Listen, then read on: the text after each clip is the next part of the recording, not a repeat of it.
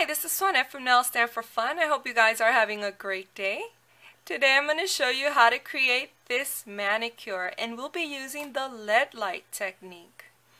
I learned the lead light technique from Messy Mansion. She has a video here on YouTube, which I'm going to link down below for you guys. Go check it out. She explains it super clearly and does a beautiful manicure with this technique. You guys have to check it out. And I decided to create this manicure for a Sunday nail art challenge on Facebook. It's very simple, you guys, and all you need is a beautiful pattern, a floral pattern.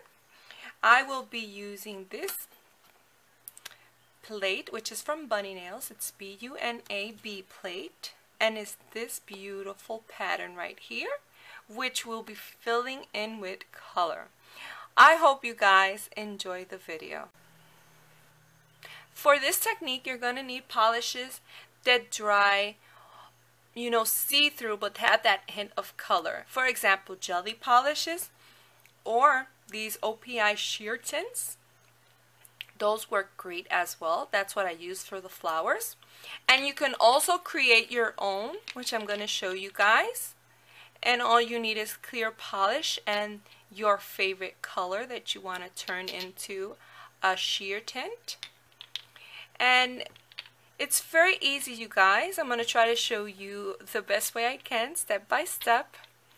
And I hope this video is very helpful. Remember, I'm not an expert in this technique. Honestly, I have to say it's the first time I've done all my nails using this technique. And I wanted to show you guys this is another way you can fill your images with color. Maybe it's a little bit more simple than advanced stamping or reverse stamping. Okay, so let's begin. First, you apply your base color. I will be using Orly Glow. This method really works best if you use lighter colors. Okay, so if you want to start to try this out, you might want to start out with the white color. Okay, so this is Orly Glow. I have already applied 2 coats. It's fully dried, and now we're going to stamp.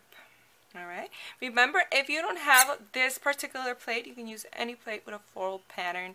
Just look for those beautiful floral patterns which you can fill in with color. This is another example. So you see, you really don't have to use the same thing or any other beautiful pattern that you want to fill in. So let's apply the polish.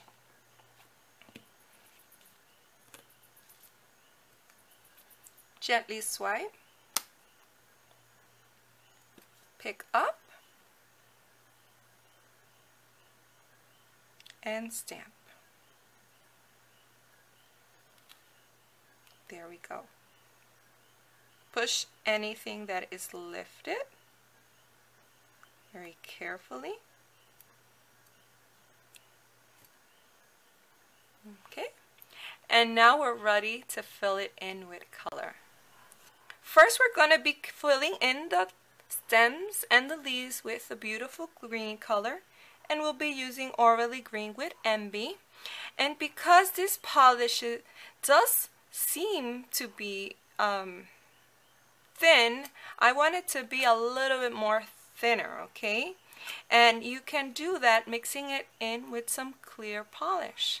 So if you don't have jelly polishes, you can make your own, okay? Or you don't have the sheer tints, you can make your own. So this is what we're going to do. We're going to apply a dot of the beautiful green polish. This is just a piece of plastic from a packaging, and we're just going to add the clear polish. Then you take your small detail brush, or you can also use a dotting tool, of course, or a small toothpick. So as you can see, it has that clear consistency. You see? And now, hopefully you can see, we're going to paint the stems. I hope my shaking hands lets me paint.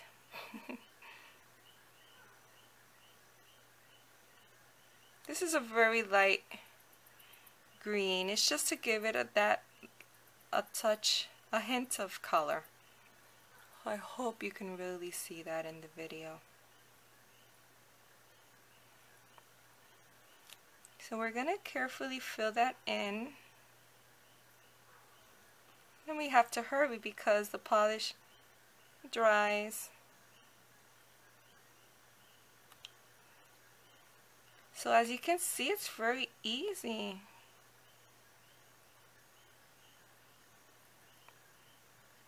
I'm gonna paint this green too.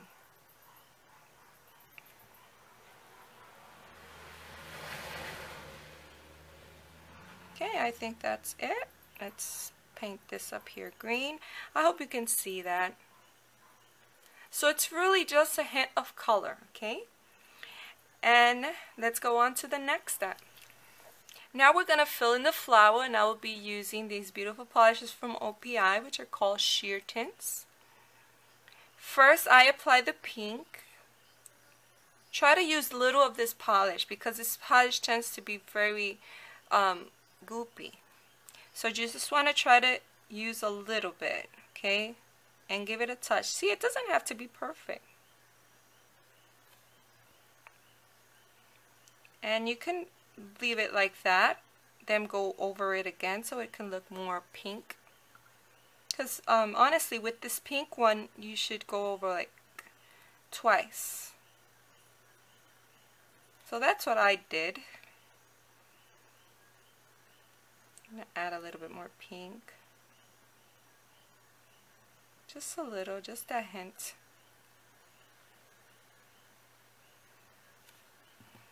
Okay. That's what I did to all my nails, and when I was done, I went on to the next step. Let's let that dry and I'll be back. Now we're going to finish with the purple. And we're just going to fill in all the rest.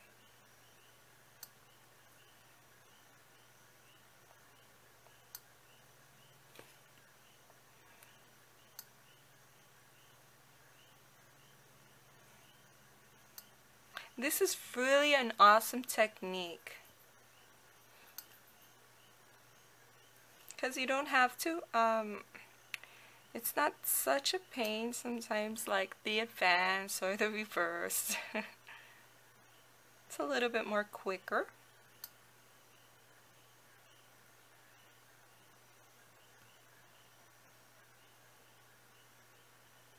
But if you're looking for a more opaque look, well then this might not work out, okay? This is like a little light touch, like a hint of color. It's very pretty. Oh my God, I've seen so many beautiful manicures done with this technique. You guys should really check that out. On Instagram, there's a lot. On Facebook, all you have to do is search leadlight technique and you're gonna find a lot of beautiful manicures. Now I've finished, so what I'm going to do is I'm going to apply a top coat.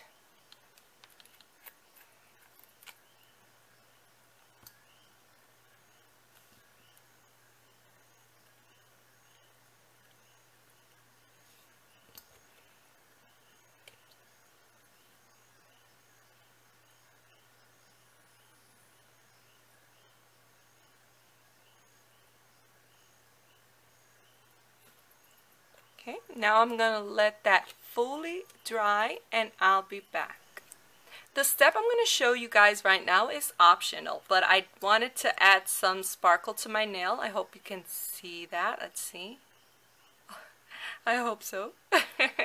And what I did was I added a coat of China Glaze Golden Enchantment. And this is just a very pretty golden glitter polish. It's very beautiful. And what I did, it's very important to apply a top coat before you apply this because this will smudge your stamping, okay? So that's why I applied the top coat first. Now I'm going to apply a thin coat of this over it. And then I finish off with a top coat.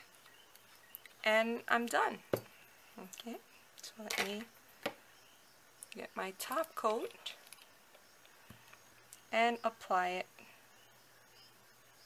again, alright? Because this really does make your nails very shiny. Look how beautiful that looks. And here's the final results. What do you guys think? Let me know what you guys think about this beautiful technique, which I learned from Messy Mansion. And check out her video and go tell her I sent you guys. And I hope you have fun trying this out. And if you would like to share your photos, remember I'm on Instagram and on Facebook, and I would love to see them. Well, I hope you guys have a wonderful day. Please take care and happy stamping. Bye.